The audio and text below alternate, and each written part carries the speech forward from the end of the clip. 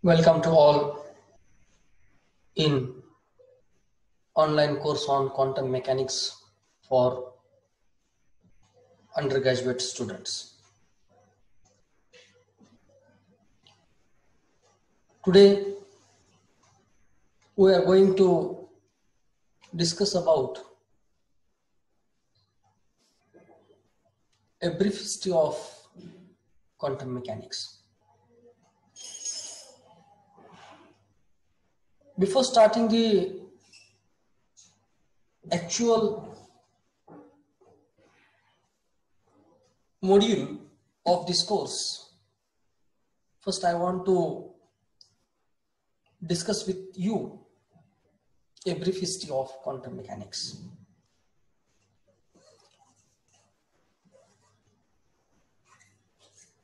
Initially, we want to understand how it was started.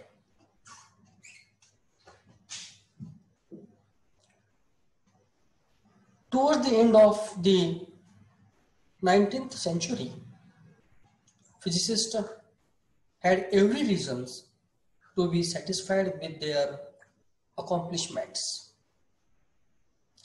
Newtonian mechanics had explained the miracles of the heavens and had reached in its Lagrangian and Hamiltonian formulation an apex of mathematical illusions.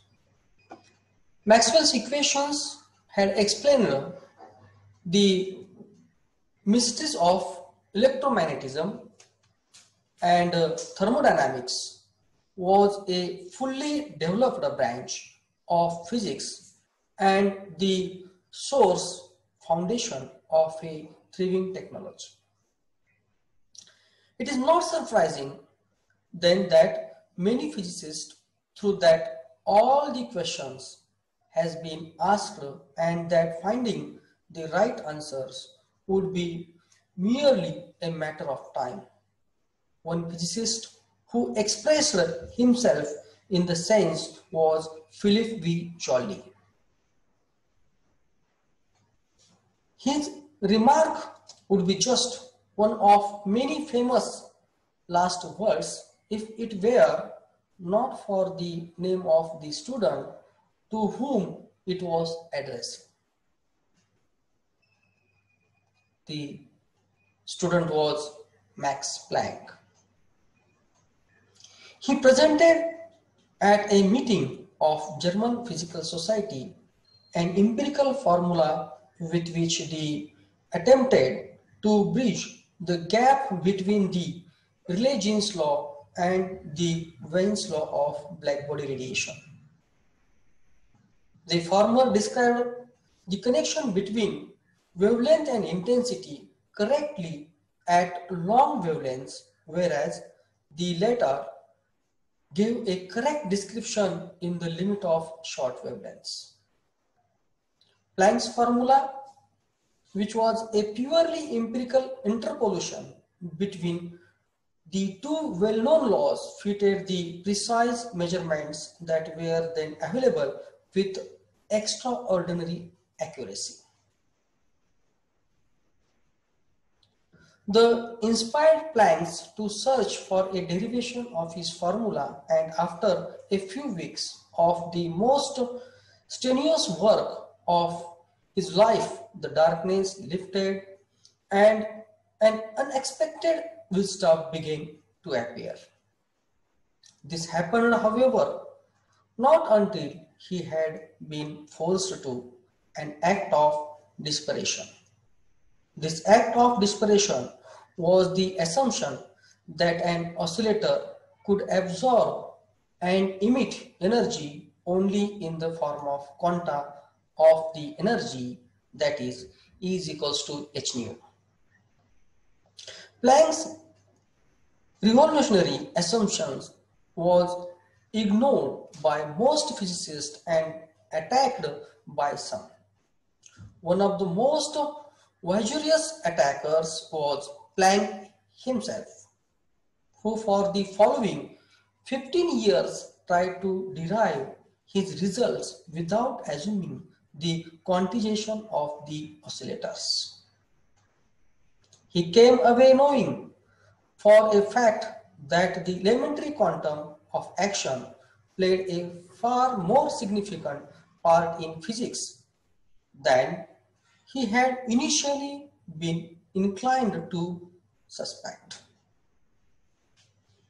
He was none other than Albert Einstein, who realized in 1905 the sweeping significance of the assumptions that Planck, who was no revolutionary, had made so reluctantly. In 1905, Einstein conducted that Planck's determination of quantum is to certain degree independent of his theory of black body radiation.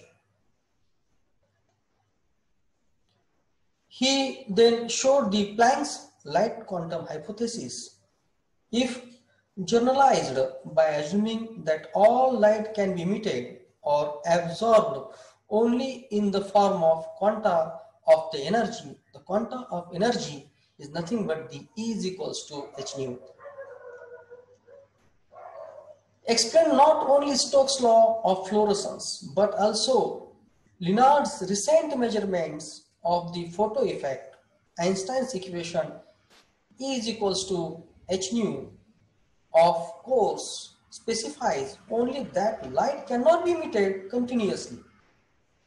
It was not initially interpreted as meaning that light quanta are discrete particles that are emitted in a well-defined direction. This is final conclusion was drawn by Einstein in 1909. In quantum mechanics and the atom, today the term atomic physics and quantum mechanics are almost, yet the application of the quantum hypothesis to the theory of atomic structure was slow in coming.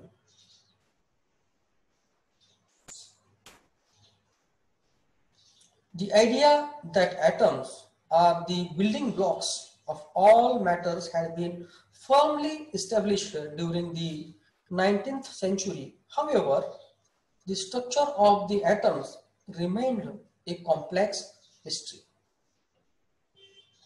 Without any notion at all of the atom structures, it was of course impossible to apply the new quantum hypothesis to what we now consider its most proper realm. The situation changed suddenly in 1911 when an English physicist, Rutherford, discovered that all the positive charge and almost all the mass of an atom are concentrated in extremely small nucleus surrounded by an almost massless negative cloud. In 1912, a young Danish physicist, Niels Bohr, met Rutherford, and 1 year later he had abstracted from Rutherford's discovery a theory of the structure of the hydrogen atom. Bohr's model of the hydrogen atom had the electron circle the nucleus is allowed orbit whose angular momenta were quantized. The energy difference between two orbits was to be equal to the energy of the photon emitted in the transition from one orbit to the other orbit. During the next 10 years or so, Bohr's theory was generalized and refined, and by 1923 it had been built into a complex system of postulates and empirical rules that is known as the old quantum theory.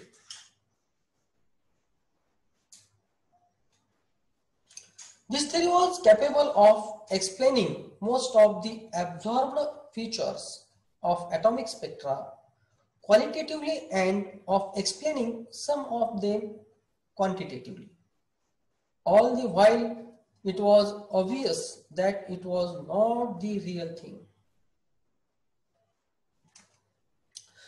In quantum mechanics, the next step forward was an entire hypothesis by Prince Louis de Broglie of France. He proposed, based on relativistic consideration, that particle should be assigned a wavelength.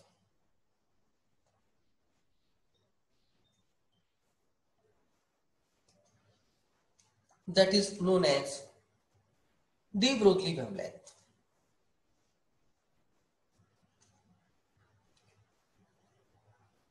That lambda is equals to h upon p. He proposed a quantum theory that did away with all such classical concepts as velocity and location of the electron in an atom that else could not be measured in any way, and replaced them with relation between observable quantities. The algebraic rules that connected the observable Heisenberg invented as we went along. In September of the same year, his colleagues Max Born and Pascal Jordan pointed out the Heisenberg's rules were the rules of matrix algebra, a mathematical subject that physicists in those days had little reason to study.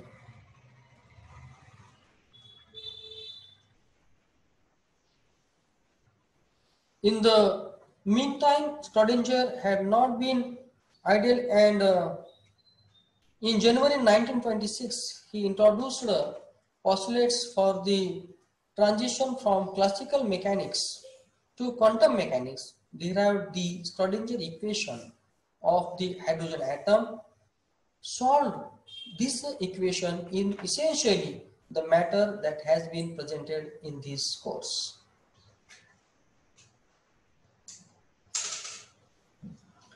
One month later, in February 1926, in another his work, he mentions that the perturbation theory of classical mechanics can be extended to quantum mechanics, and concluded. In first approximation results, the statement that the perturbation of the eigenvalues is equal to the perturbation term average over the unperturbed motion.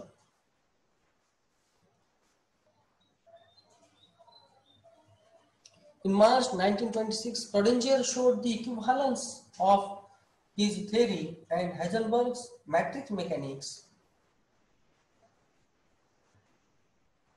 The theories that had thus far been developed were non-relativistic, but the precision of spectroscopic measurements did not allow the small relativistic effects to be swept under the rug.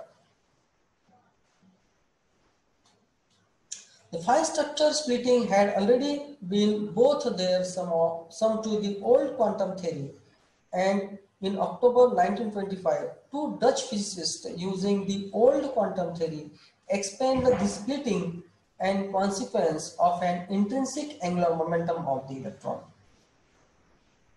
In March 1927, Pauli was able to present a formal theory for this electron spin using matrix notation.